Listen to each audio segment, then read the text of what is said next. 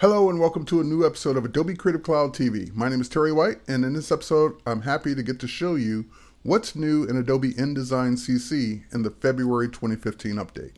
That's right, as a Creative Cloud member, you know you're used to getting these updates on a regular basis. It's February, so why not have an update to InDesign? One of the things that people have asked me about time and time again since I've been showing it in the other products is about Creative Cloud Libraries. In other words, you see the benefits of libraries in Photoshop and Illustrator and in the mobile apps, and of course the question becomes, well, when does InDesign get it? And that answer is today. Let's go to InDesign. We've got our InDesign program open here. I'm just going to go ahead and go to my window menu where we now have the ability to bring up the Creative Cloud Libraries panel.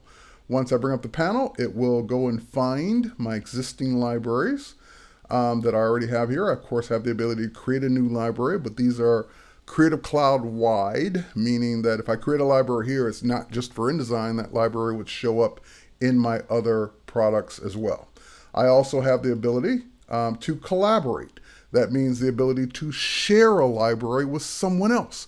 So now if I create this cool InDesign layout or this cool thing in InDesign, I don't have to worry about sending them the InDesign document. I can just add it to a library, share that or collaborate that with them or share that library with them, and they will be able to drag those elements onto their InDesign page. So you can kind of like create, these recipes or these things for people to be able to do in InDesign just by using the library feature. So let's go ahead and create a new document. And once I create the document, I'm just going to go ahead and say that's not facing pages, new document. And then I'm just going to go ahead and draw a frame, or let's actually just draw a shape. So we're not going to really do anything with that frame, so we'll just use one of the shape tools. And then we'll use the direct selection tool. And we'll grab the corner point here and just simply delete it. So now that becomes more of a triangle. And then we'll go to our fill. And what I want to do with that is use one of the colors that I grabbed from Adobe Color on my iPhone. So using the mobile app to sample colors around me, sync those colors to my Creative Cloud libraries long ago. And those color themes are now available for me to use in InDesign as well. So now I've got my color there. The next thing I'd love to do is to go ahead and pull out a logo. So if I scroll down the library, you'll start to see the things that you can use, like colors. And in some cases, you may see things in your library that are part of that library that you can't use. In other words, I can't use brushes in InDesign because it's not a drawing application. It's not a painting application. So although I can create brushes with apps like Adobe Brush CC, on my iPad or iPhone, I can use those brushes in Adobe Sketch and Photoshop and Illustrator. It doesn't make sense to have those brushes available in InDesign. So they're grayed out. Now, if I keep scrolling down, I do have the ability to use graphics. So if I want to grab my logo, which I was in Photoshop, and I added it to my library, I can just go ahead and drag that in. I get the same place gun, which gives me the ability to scale it proportionally and then put it on the page. And of course, I can change my display performance to make that a high quality display so we get a nice preview of that. And of course, I can then move it around and put it wherever I want. The next thing I can do is, let's say that I want to grab a graphic that I don't have. In other words, I haven't found it yet. So let's go ahead and go up to the Creative Cloud menu. We'll go to Assets, and we'll come down to Market, and we'll do a search, and we'll search for a picture of a camera.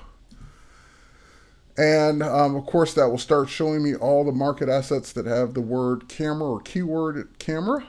And I can scroll down. I know there's a nice DSLR in here somewhere. There it is. And I can just simply say, add that to my library.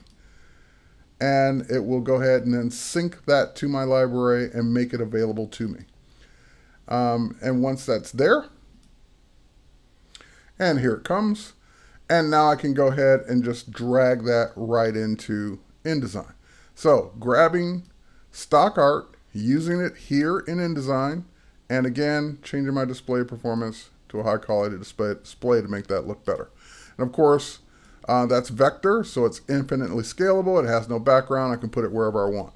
Now, let's say that I love this handy dandy layout that I created, and I now want to share this. Of course, we will go in and we'll do things like make the logo smaller, and we'll put that up here. And I now want to remember or have this layout to be able to use on other pages or share with others? Well, I can select the whole thing, just all the elements on the page, and then I can go in and I can say, you know what, I'd love to add this to my library. So it now added all of those elements. So that means even if I go in and I create another InDesign document someday, there we go, and I now want to use that same layout, those same elements, I can go ahead and just simply drag those elements onto the page. And again, we'll go up here and we'll place them. And they come in individually selectable. So I can go in, for example, and select this triangle that I did earlier. And I say, you know what? I'd love to have this one be blue from my Dolphin Blue library of colors or color themes. So these are changeable, selectable. I can pick any element I want, add it to the library, bring it into another InDesign document. I can share these elements even amongst other applications. So I can go back to, for example, Photoshop and Illustrator and drag those elements in. Now, what if I want to add something from my mobile device? So for example, that camera is okay, but I've actually got a camera sitting right here. So let's go ahead and bring up Adobe Shape. And once I bring up Adobe Shape, I'm going to go ahead and change the library that it's working with. So we're going to go ahead and put it back in my library, which I've got some elements in there already. But we're just going to go ahead and say that we want to use the camera. And once we have the camera up, we've got our nice camera there. And we'll just go ahead and snap it.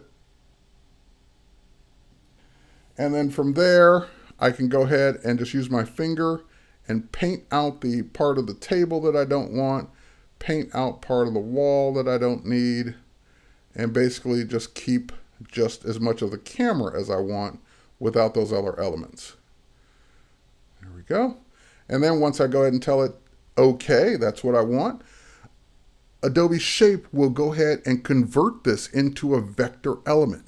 Now, of course, normally I would take this vector element into Illustrator or maybe even Photoshop and continue working on it because it's just a rough sketch at this point. But just to show you, since we're in InDesign, and I'm going to call it what it is, it's a D810. We'll go ahead and save it. That's now syncing it with Creative Cloud, with my library.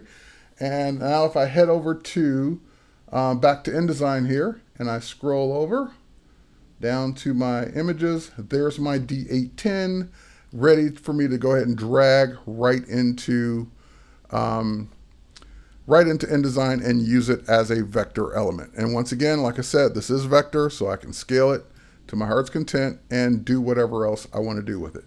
So there you have it, the ability to work across multiple products, multiple applications, now bringing in Creative Cloud libraries. And I know what you're thinking. There's one last thing. Well, libraries, that's a generic term that InDesign has had for a long, long time. InDesign has had its own library feature.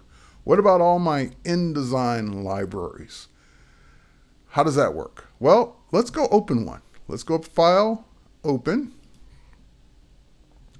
And let's go out to here and let's go in. I've got a library here. Here's one. So this is a standard InDesign library, and it works just like you would expect. It gives me the ability to drag in content and use that content. But that's an InDesign library, meaning it only works with InDesign. Well, you'll notice now your InDesign libraries in the bottom of the panel now have the ability to be converted into Creative Cloud libraries. So I can say convert this to a new library as my InDesign library if I want, or add it to an existing library. So if I say convert it, it's now making that library and adding those elements, or I only have the one element selected. So in this case, I'd have to drag the other elements over, but I could have selected all the elements and then told it to convert that into a Creative Cloud library. And now, of course, I have the ability as a Creative Cloud library to collaborate or share this library with others that I want to have access to those elements. So I can just invite others to this library. That library will show up in their libraries panel, and they'll be able to drag elements in and out, or add elements, or take elements and use those elements on their designs from my Creative Cloud library. So that's it for this episode of Adobe Creative Cloud TV. My name is Terry White. Hope you enjoy what's new in InDesign CC in the February 2015 update. Take care, and we'll catch you on the next one.